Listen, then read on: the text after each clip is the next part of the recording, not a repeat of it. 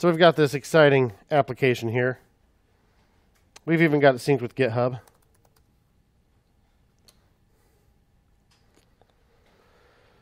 But what good is this going to do our potential employers just to read our code? I mean, it's going to do them a little good. But wouldn't it be cool if they could actually run the app and have it work without having to clone it? That cloning bit, that's so much work. Wouldn't it be nice if we could just actually host this somewhere? We can. In fact, we can host it right on GitHub. That's right. There's free hosting on GitHub, as long as your repo is open source.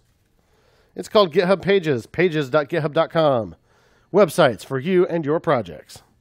Hosted directly from your GitHub repository. Just edit, push, and your changes are live. Cool.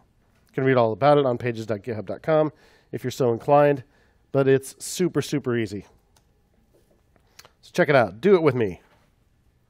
Go to your repository for Chris Mess.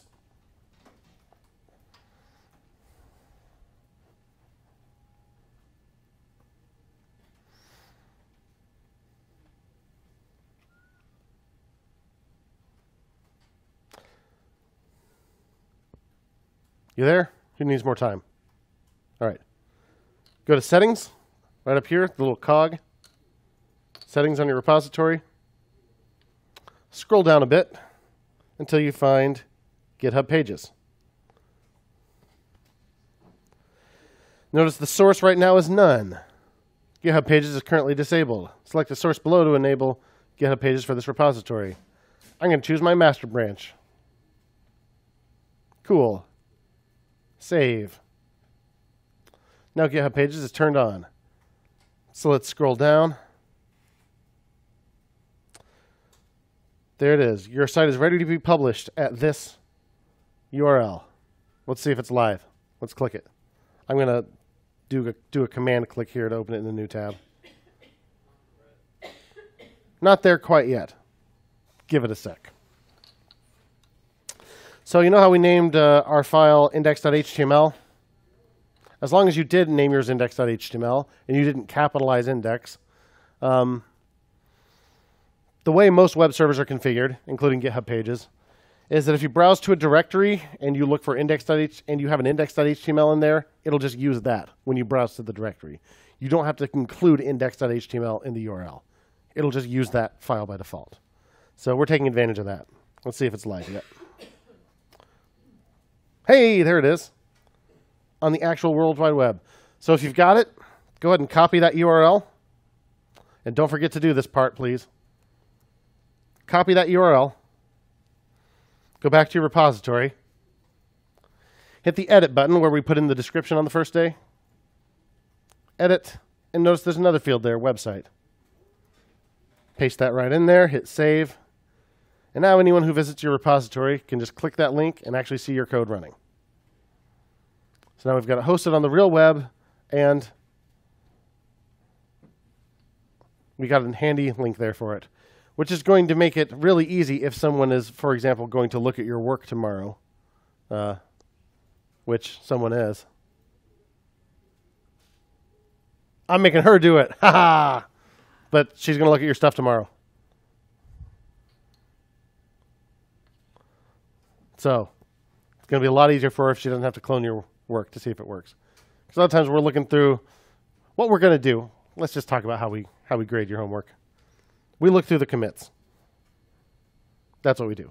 We say, okay, did they do Monday's work? Update the heading with text from the form. Okay, that was part of the homework. Looks like they did it. Let's have a look here. Okay, yeah, that's a totally reasonable way to do that thing. Cool. Let's just let them know it's all good. Let's give them a little thumbs up here in a comment. So we're going to do that. We're going to put comments on your GitHub commits. And then when you look at your list of commits, you'll probably get a notification about that. You may get an email, or it may just show up under this little bell. But hopefully it tells you.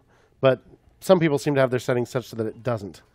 If it doesn't, go out to your project and look at your list of commits, and you'll see a little comment next to some of them.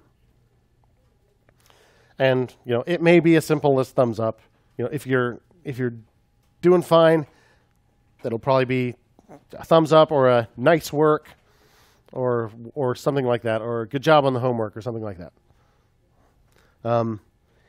If you see suggestions, that doesn't necessarily mean that you're not doing a good job.